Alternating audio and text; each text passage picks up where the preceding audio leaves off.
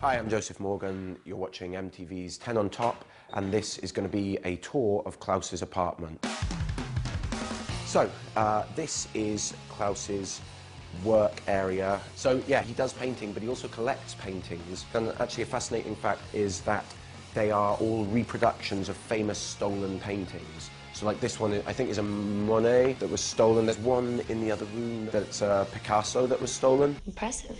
I take it the curators at the Louvre aren't on Vervain? Yeah, well, that's their mistake. Now, these objects are from the Viking village. This chair as well, it was in our hut where we met the original family before they became vampires. Easy! I just finished renovating.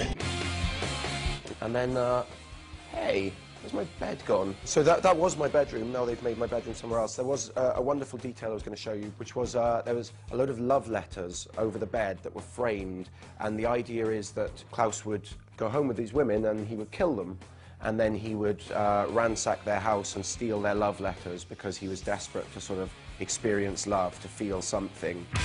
Thank you very much, 10 on Top, for visiting my crib.